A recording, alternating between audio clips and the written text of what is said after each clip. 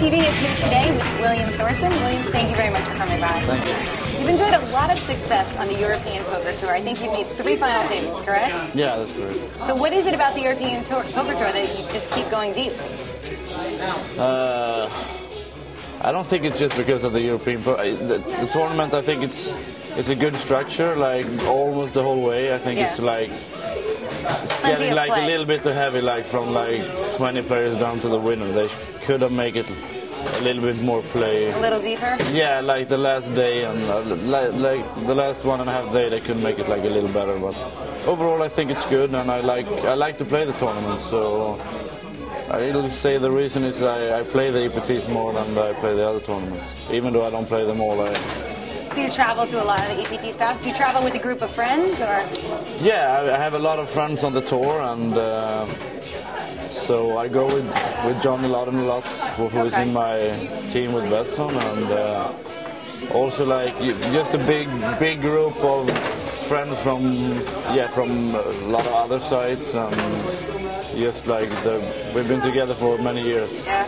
Well, I noticed in the European Poker Tour events, a lot of Scandinavian players seem to go deep. What do you think it is about Scandinavian players that makes them so successful? I think we have poker in our blood, and it's like a different point of view or something. Yeah, we love the game, and we like to try to get better all the time, and we have like a aggressive style, but it's not. I think many players think we are more aggressive than we are. So that probably helps you then. It's got to be a benefit. It helps me a little because a lot of people think I'm like. You think you're a maniac? That I can be like a maniac, and big parts of every tournament I play very solid, and I try to play tight. So, but I get like a lot of free shit because people think I'm a really maniac. So how would you describe your game? I mix it up a lot. If I feel the table is like easier than not hard, I play a lot of hands, and I play in position, and I change my style from going like really aggressive to also sometimes in tournaments I play really tight.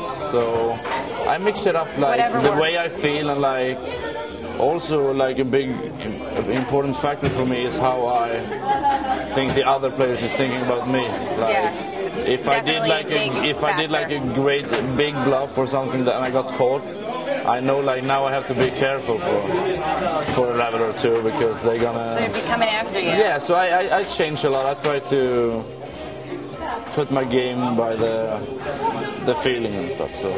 Well, you mentioned you know a lot of players on the European Poker Tour. Can you let me know any up-and-comers that I may not know about yet? Up-and-comers? Maybe some young Scandinavians?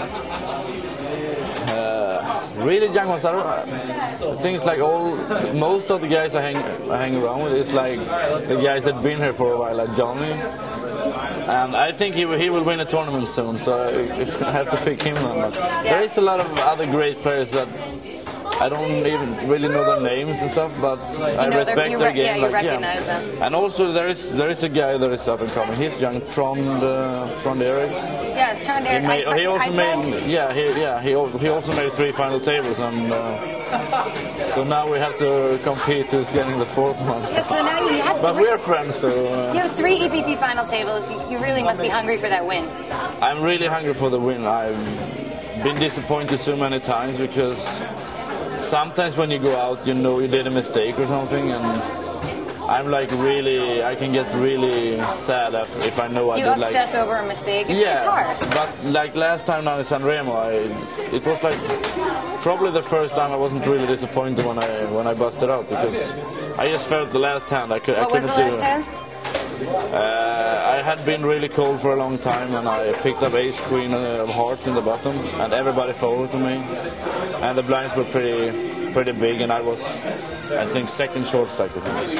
So I raised, and the chip leader were in the big one, and he re-raised me, and I know he would do it with a lot of hands to put pressure on me. Because you were so sure. Yeah, so I decided if he's doing something, I'm moving in, because I think I have the best time. So I moved, and he called me with ace king. So I was I was way behind, so I didn't get lucky. Yeah, it's hard to catch up there. Yeah, so I wasn't really disappointed there because I know I could never get away from the hand in that situation. If it's like another situation, I might. But... Oh yeah, that makes sense. And also I got like, so many good compliments from other players and media. That's always nice. Yeah, so that was probably one of my biggest wins for my. Yeah. For me, it was one of the best wins. Well, also, I know you went very deep in the 2006 World Series of Poker. You finished 13th. Tell me a little bit about that tournament. There's so many players. Yeah, that was a sick tournament. I was in the top in the ship count for every day, so I felt very strong. I never restored my ships one time. The first time actually in the whole tournament I was all in was when I busted. Really? I never went all in with all my ships before that hand. So how do you maintain control like that? It seems in a tournament that big you'd have to be all in a few times. Yeah, my style, I like to play a lot of hands, but I don't like to build monster pots. I try to play a lot of small pots. Sometimes maybe you have to play big hand, but as long as I have more ships than the other guy, I never risk all my ships. So everything went well for me in the tournament, except from the last hand when I played like a real puppet. And that's been killing me. Like sometimes I still. What was that hand? I raced with 2 jacks and Jamie Gould re-raced me in the big line.